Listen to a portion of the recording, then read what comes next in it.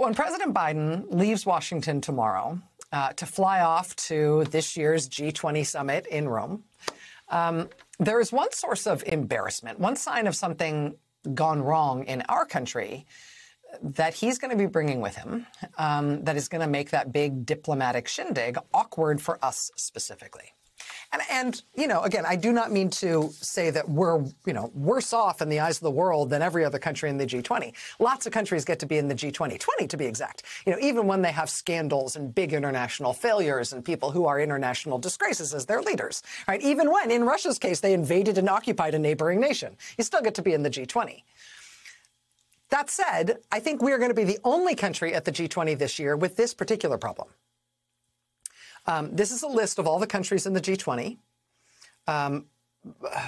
Argentina, Australia, Brazil, Canada, China, France, Germany, Japan, India, Indonesia, Italy, Mexico, Russia, South Africa, Saudi Arabia, South Korea, Turkey, United Kingdom, and the European Union, which is not a country, but you get the point. Of all of those other countries in the G20, those 18 countries plus the EU, President Biden currently has his ambassadors in place in these countries.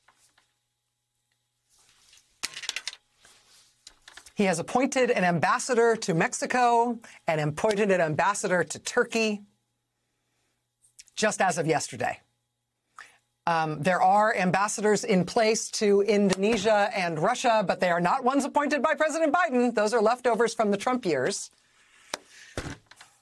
Other than Mexico and Turkey, he has been allowed to name no ambassadors to any of the other countries in the G20 because Republicans in the United States Senate will not allow President Biden to have any ambassadors to any of the other countries. Republicans in the United States Senate are holding them all up.